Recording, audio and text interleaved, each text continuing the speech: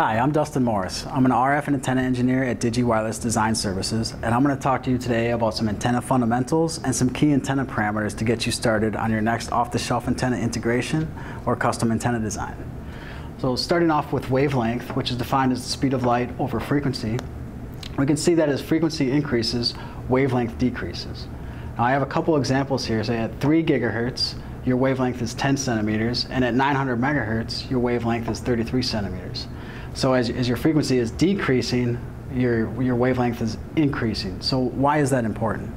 Well, to have a well-performing antenna, the physical dimensions of the antenna are going to have to be an appreciable factor of a wavelength, typically a quarter wave or larger. So you need to design enough space around the antenna and a ground plane length that's long enough to allow an efficient antenna. So frequency has a direct impact on your device size and your antenna performance. Antenna impedance is defined as the voltage over the current at the antenna input terminals.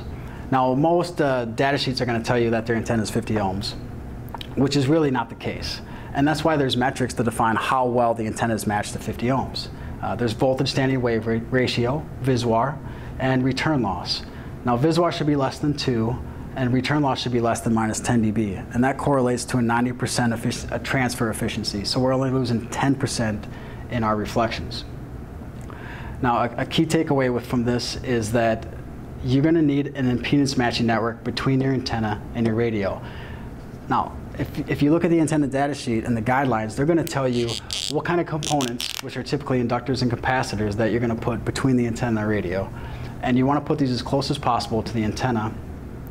And this is going to maximize your power transfer from your radio to your antenna. Antenna efficiency is by far the most important antenna parameter for these small wireless embedded devices. And it's defined as the power radiated over the power input to the antenna.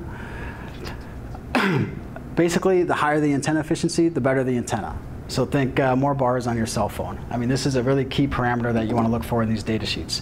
If the data sheet does not mention the efficiency of the antenna, find another data sheet.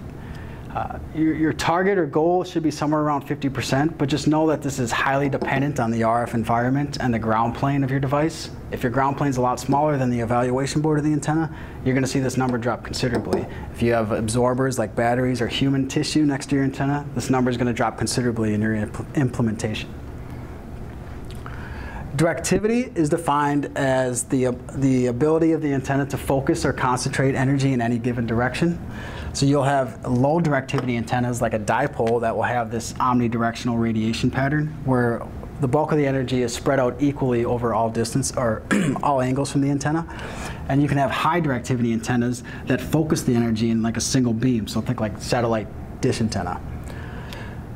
Gain is defined as the efficiency times the directivity. So gain is always going to be lower than directivity. As we mentioned over here, the efficiency, we're targeted 50%. You're probably not going to get anywhere close to 100%, but it's really dependent on the antenna design. So for an example, say your satellite dish antenna has a 40 dBi directivity antenna. And the gain is probably going to be somewhere between 38, 39 dBi, right? There's going to be some losses here. You're going to have conductor losses, you're going to have dielectric losses, and then of course we're going to have our mismatch losses. And don't forget, you're going to have losses in your impedance matching network. Now for your omnidirectional antenna, the same thing is that you have a dipole with 2.2 dBi directivity. The gain is probably going to be closer to 0 dBi. That correlates to an antenna efficiency of about 60%. So this is still a well-performing antenna even though the gain is 0 dBi. So another key takeaway is that a low gain antenna can still be a very well-performing antenna. Now all of these parameters are only usable over a finite frequency range, and that frequency range is the bandwidth of the antenna. So you're going to have an impedance bandwidth, you're going to have an efficiency bandwidth, you're going to have a gain bandwidth.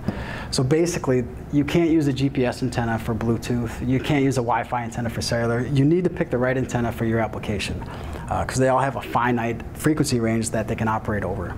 I know this is a short crash course in antenna fundamentals, and there's only 6 antenna parameters here, and there's many more antenna parameters, but these are key antenna parameters for small wireless embedded antenna design.